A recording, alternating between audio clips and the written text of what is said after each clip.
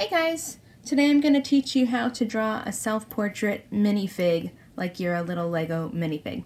So here I have a minifig. It's the only one I have that I had to borrow, and it is Boba Fett from Star Wars. So taking off his helmet, we can start to look at some of the shapes that we're going to see on this guy. So the first shape is his head. We're going to draw the head as a square, just a regular square with 4 equal sides, only it's going to have curved corners. And to be honest, the top corners don't really matter that much because I know on mine I'm going to have hair covering that up, but just so you can kind of see the shape. So I've got a rounded square for the head. Then the body, I'm going to draw my little neck right here, just so I have a little something. My body is going to be a trapezoid, so the top will be about the same size as the head, so the same width, and then the 2 sides are going to come down angled at about the same angle, and then a straight across the bottom. Looking at this, that's maybe just a little bit long, so I'm going to bring that line up a little bit more. I can just erase that off. And as usual, I always recommend drawing lightly so that it's easy to erase. I'm drawing a little bit heavier so you guys can see this at home. So head is a rounded square, body is a trapezoid that's kind of longer. The legs are just going to be 2 rectangles coming down. And this one might be a little bit tricky to figure out where to make them go, so I would say maybe consider making a little mark where the halfway point should be.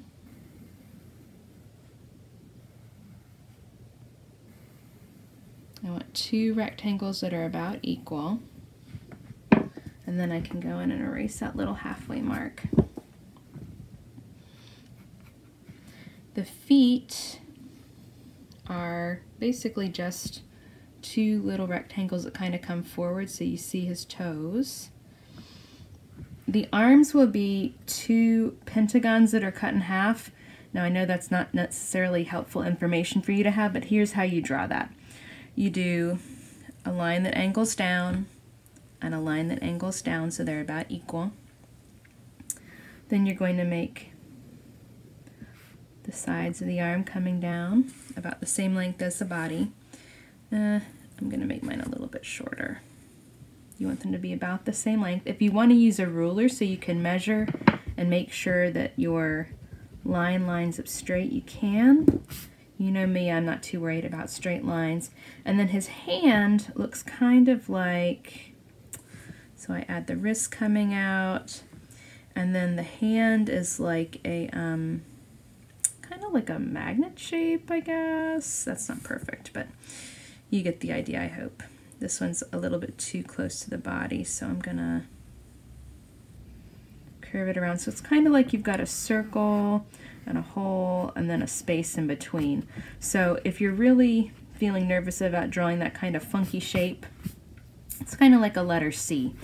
You could draw a circle, another circle, and then draw where the opening is and erase out that little bit in the middle if you're nervous about drawing your hands. So once I've got that basic shape, then I can go in and add the things that make me look like me. So it's a self-portrait.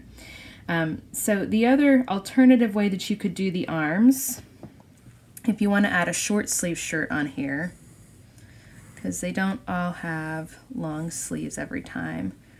Corners are curved, neck, trapezoid,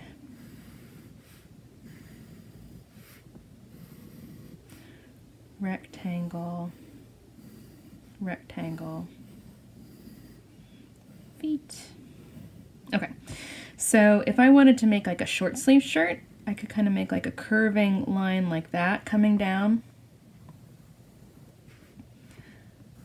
and then I could add my arms coming out from there.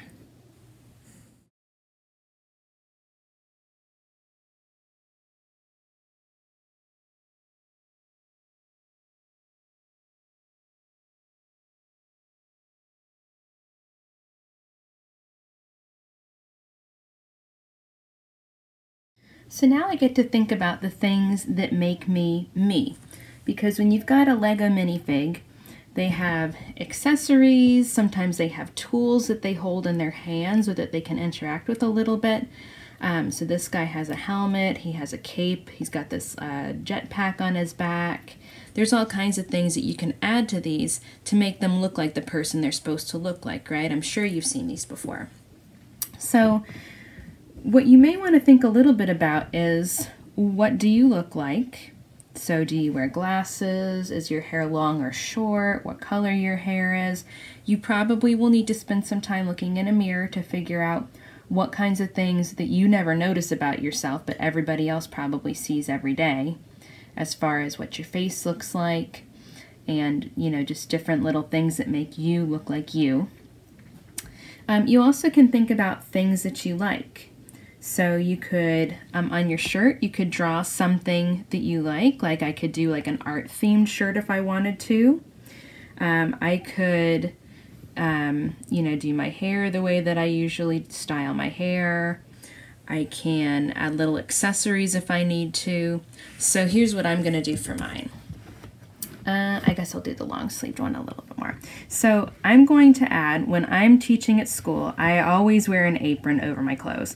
So I'm going to make my body look just like an apron, and it always has a pocket on the front, kind of like a kangaroo pocket. And I always have a pencil in my pocket. So here's a pencil. I could also put my pencil in my hand if I wanted to. I usually have some paintbrushes in my pocket, so I'm going to add a paintbrush. And then I also always have a pair of scissors. So I'm going to make just the top of the handles with scissors. So when I color it, I can make that orange, and then you know it's scissors, right?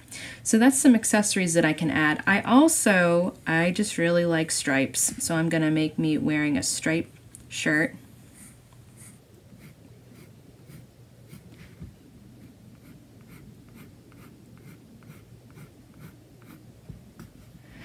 And then I usually just wear like some kind of plain pants, so I'll just color those in. So for my face, here's what I can do. I can, all minifig eyes look more or less the same. I'm just going to do my eyes as 2 circles. You don't really get a lot of variety. Maybe I'm wrong, but I haven't seen a lot of different faces on minifigs. Sometimes they're a little bit different. If you want to do your eyes so that you're kind of looking in a certain direction when you color them in, you can do them black all the way around and then have a little white spot where you don't shade it in. So that's what I did right there. And then usually there's just sort of a simple smile of some kind. I'm going to do that kind of mouth, so I look cute and happy. Right now I'm missing a couple things. I'm going to give myself glasses, because I've been wearing my glasses a lot lately. You guys have seen that. So I'm going to try to make these look like my glasses. And minifigs, I don't think have ears. Let me double check. Yeah, no ears. Okay. And then I need some hair. So I have these swoopy bangs that go off to the side. They kind of go like that. And I've practiced drawing my hair a lot. I've done other self-portraits before, so that's part of how I know what my hair looks like. You will need to look at what your hair looks like so you are familiar with how you could draw your hair. There's all kinds of tutorials online that you can find for how to draw different kinds of hair. I have kind of hair that, I don't know, you could also have straight bangs. There's all kinds of hair that you can do. So once I have all my details on there that make me look like me, if I'm going to trace over it in Sharpie, then I can trace it, and then I'll color it.